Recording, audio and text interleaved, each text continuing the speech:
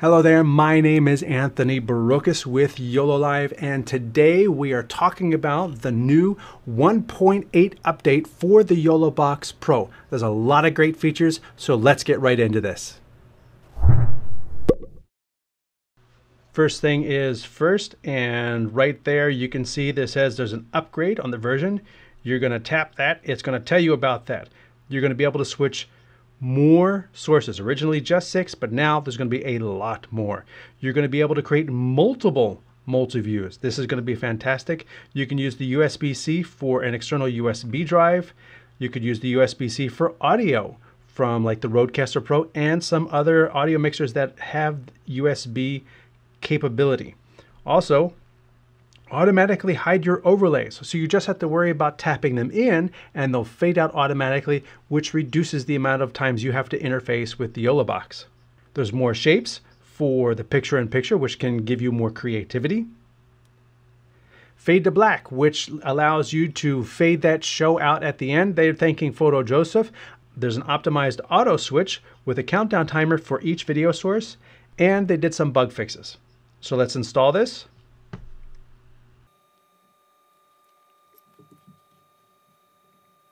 All right, well, first thing is first, we can add more sources, and that is a big thing.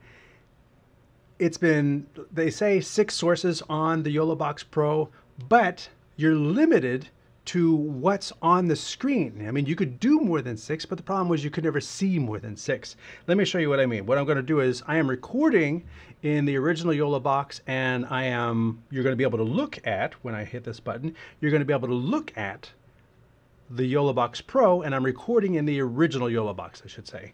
So you can see if I add a source, let's just say a video, and if I find a video here, so here are a couple videos that I use the YoloBox to produce about some video lenses. So here we go, I'm going to select one of those videos. Okay, local video 1. So I've got 5 inputs here, and I've added 2 video clips. Now, if you want to add another video source, I don't have a PDF, but we're going to add a picture-in-picture video. So we're going to have over the background of the website, and then we're going to have the live camera next, and we can make that a little bigger. We'll say done, and that camera should actually have a key on it, and we'll put the background back on there. I was juggling cameras a little bit making this, so things got kind of convoluted. Done, done, and now I have 6 sources. As you can see, there's no room down here for more things. But if you look down here in the middle, you can see now there's an arrow. And if I use this one to show you, if you select this arrow down here, you have more.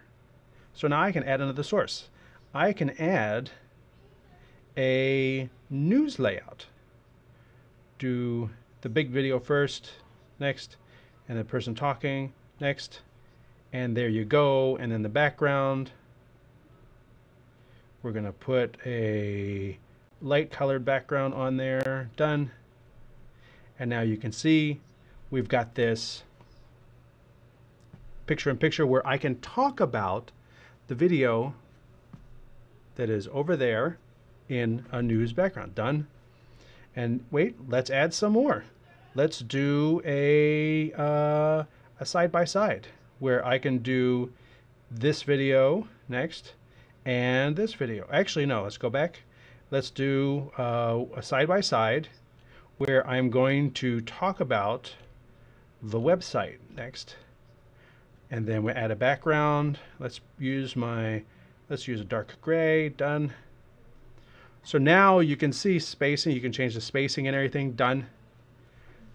And if I go up with a little arrow, you can see now I have more than 6 sources.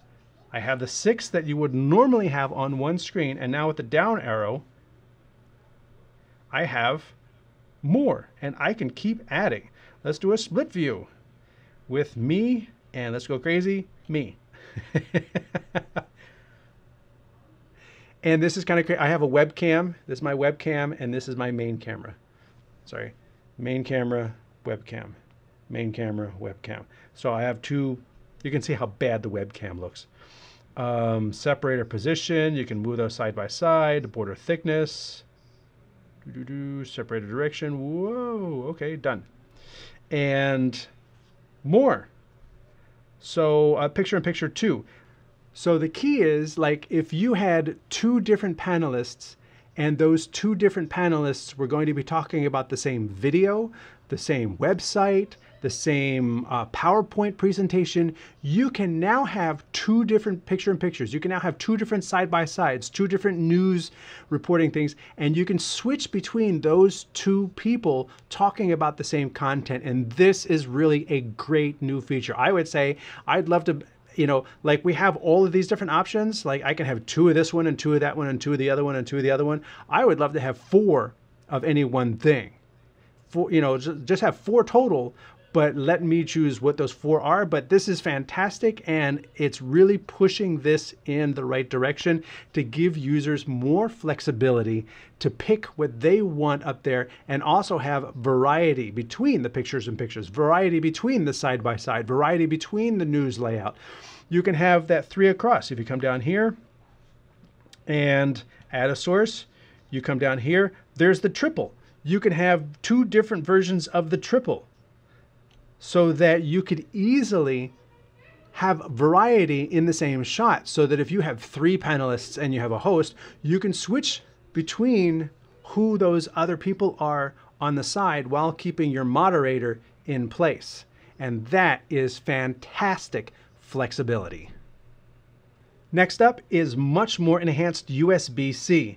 Not only can you use it for an external hard drive for storage or extra source overlay, but the USB-C is now going to start to be able to be used for audio input, like right now for the Rodecaster Pro and some other audio mixers. Now, the thing is, there are a lot of audio mixers out there, and it's going to take a while to find out which ones have the right connectivity to work directly with the YoloBox Pro. If yours doesn't work right out of the box, wait for it. This, again, like all the features in the YoloBox, they're going to get better.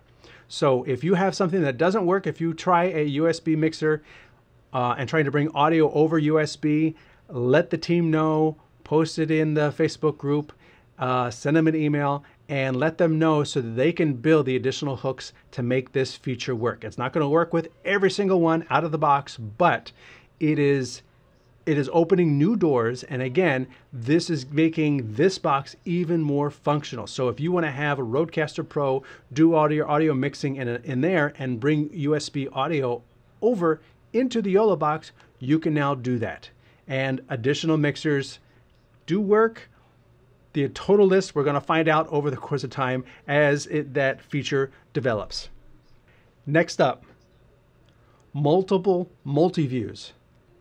I spoke on this already, but as you saw, when we come down here and we say, give me an additional source, you can see there's 2 picture-in-picture videos. There's 2 split views, 2 side-by-sides, 2 news layouts, 2 triple across. And that is really showing you, like right now, I have 1, 2, 3, 4, 6, 7, 8, 9, 10. I have 10 inputs, and I'm still able to add another one. Let's do a triple. Let's do this one. Next. This one. Next. This one. Next. So now you can see I have a triple. I don't even know where to look anymore. There's too many of me's. I have a triple across there. This is just giving you so much flexibility in this tiny little box. Don't need a computer. This is giving you computer level video mixing and flexibility now in the YoloBox with nothing else additional. All right, next up is more shapes for the picture-in-picture. So let me go down here, and I am going to get rid of a couple of these just because. Delete, done, delete, done. And now if I wanted to do a picture-in-picture, let's go back into this, and we're going to write subscreen shape. Now with this subscreen, I actually need to reselect my sources. First, the background is the website. The second one is me talking. Next. So typically you've got the rectangular video. Now we have always been able to change the ratio here But going to a circle is a very nice little feature, and making it a little bigger, and then of course moving it where you want to. So that gives you just another level of variety to how you want that to look. Diamond, I don't necessarily think I'd use the diamond, but it's there as an option. But the circle is definitely usable, and the rectangle, which we know and love, also has the ability to affect the aspect ratio. So it's not just a rectangle, it's a square, it's a vertical 9 by 16, it's even a 10 by 16, 16 by 10, 4 by 3, 1 by 1. And as I've shown you before, if you do a background and the camera has a green screen next, then you don't have a box at all. You just have the head. And this head can point at things. You know, look at all these great YOLO boxes right here. These are fantastic things. These really are awesome. And that can be positioned anywhere you want without having to worry about a shape, because the green screen is being cut away. So that is another great feature, having the ability to change the subscreen shape. Again, more variety, more creativity, more features being put into the product that you already own. Next up, auto hide overlays. What does that even mean? What that means is the YoloBox is making it easier to do what you're already doing. Normally, as you saw me when I do this show, I have to tap my title on and then I have to tap it back off. What if you didn't have to do that second part? That's eliminating 50% of the times you have to touch the screen for titles. So let's take a look at that. We have this title up here for me, and it's right, one of these days I'm going to get this one right here. What we're going to do is we're going to bring this up, we're going to write it. Now, auto hide. You see at the bottom it says auto hide. We're going to turn it on. And now we're going to get additional things down here. Duration, 10 seconds. I'm just going to make this a little shorter so that we can see it without having to wait very long. We'll do 5 seconds. Done. Done. So now, if I'm talking to you, I'm opening the show, I tap it on and I say, hey, my name is Anthony Barocas with YOLO Live, and today we have a great feature, and you saw it went away without me having to touch it. Like I have somebody else running the show. I don't, but it gives you that added polish that you don't have to be remembering to turn things off. And there's been times I've put up a graphic and kind of forgot it was there, especially if you're doing your own shows and you are the talent as well as the producer. There are times I'll put up a graphic or something like that and forget I put it up. If the more you can automate, the more you can put in here that you don't have to remember to keep undoing things, the better your show is going to be and the less work you have to do to make that show awesome. So again, I just tap that on and here I am, I'm talking to you, and this is going to be a great show first. So let's get into this, and here we go. Now the YoloBox, that is a graphic over top. That one does not. So it is not every graphic and it is not every overlay. The lower third graphics, that is where you see it now. Done. And here you go with my graphics. You can see on the right here, auto hide. I can turn this on and say how fast that graphic goes off. These new features are being implemented. Let's see what people think, see what sort of recommendations we get. If you have feedback on these things, post them to the group. As you can tell, all of these features are coming from user feedback and being implemented into the tools that we use. And they're just making our jobs easier and better. Next up, fade to black. Now, I'm sure this has been a user request because it actually says, thanks Photo Joseph on here. So I'm willing to bet you he was the person who says this really needs to have a fade to black.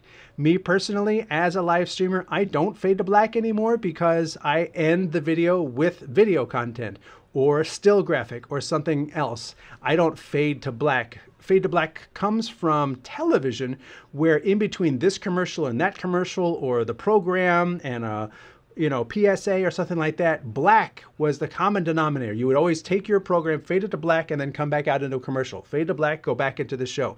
Black was the common denominator. Generally, I don't see people making broadcast television with the YoloBox. It can happen, but I see this as a streaming device because that's what it's built for. It's built for live streaming and comments that come in and all of that functionality. And in the streaming world, there's not really a need to fade the entire program to black, but it's here for those people who want it. And fade to black is a feature that is going to be available when you are streaming, not when you're recording, because when you're recording, your content is going to be edited later and you can always add a fade to black. In North America and other areas, they wanted 60 frames a second. Really, that's 59.94. But in other areas, they actually want 50. And as you can see, 50 is now an option. So in other areas of the world, you can now record and stream 50 frames a second for a higher frame rate that matches the electrical hertz of your country. Now let's get into a couple audio things that have also been tweaked. First of all, as you can see down here, I've got my line in, and line in has been changed to stereo so that you can bring in a stereo analog signal through the line input of the YoloBox. In addition, at the very top of the audio mixer, you can now see there's a little icon in the far right. You tap on that, and now your audio gain cap, you can see you can increase this to 30 dB, and that's going to change how much you can raise the level. Now, given all microphones are not created equal and all audio sources are not created equal, I try to keep the gain as low as possible so that you're keeping the noise floor of your signal as low as possible. In your storage settings now, you can not only choose your SD card, but you can also choose to put it on USB storage. I have a USB stick plugged into the device right up here. I'll screw it down for a second. I have a USB device plugged in right here, and that is available right here in my USB storage. Why would you do that? Well, personally, I like to It's a division of labor. If you are playing back clips off of your SD card, I'd rather record to a USB stick. Also, if you're streaming but you have a client who wants to take the program with them, it's so much easier to record to the client's USB stick and then just hand it to them after the event and they can take it with them, as opposed to recording to the SD card and then I have to copy it to the client's USB stick later. It's just a matter of simplicity. If you've got something, give it to me, I'll record right onto it, and here you go, I can hand it to you at the end of the event. Let me go back, and I am actually going to use this graphic to close the show. And so let's use this in actual practice. I'm going to use this, which is the list of features. I'm going to put auto hide after, let's do 30 seconds. Let's see how well I know my 30 seconds. Done. Done. So let's do this. Ready? And so let's talk about this 1.8 update one more time. You've got more video sources. You've got 2 pages that you can scroll through and just line things up, and that is just giving you more flexibility than ever before. Enhanced USB-C, where you can write to the USB stick, you can bring in USB audio. More multi-view creativity in terms of multiple pips and shape sizes. Fade to black and auto fade off with your graphics so that once you launch it, you don't have to worry about remembering to turn that graphic off. It's going to fade off automatically without you having to do anything, like it just did. And that's where YoloBox is really pushing the envelope, making these features even better for everyone out there using it for their productions. My name is Anthony Barocas for YoloLive. Thanks for watching.